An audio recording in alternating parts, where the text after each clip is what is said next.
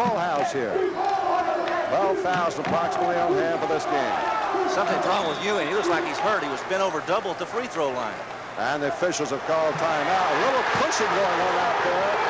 Ewing is doubled over.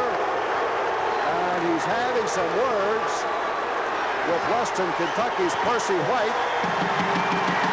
You remember last year these teams got into a great altercation. See, there's Ewing standing right in the free throw line. He's bent over double. White went by him.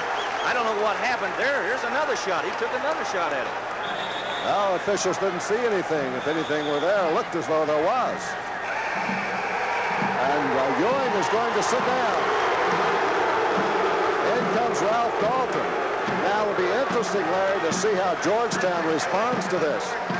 Well, I'll tell you what, he's put a man in there with a lot of meat, and that's Ralph Dalton. He's about the same size White is. John Thompson a little bit visibly upset, obviously. Martin now driving on the inside, penetrating. Rebound. Western Kentucky goes for it. There's a push-off inside by Western Kentucky. It's on White. Looks like Dennis Johnson picked it up. I'm going to say it was Dennis Johnson pushing off. Second team foul against Western Kentucky. There'll be no shooting here, but Georgetown will get back the ball, leading by a pair at 7-5. And Patrick Ewing is on the bench.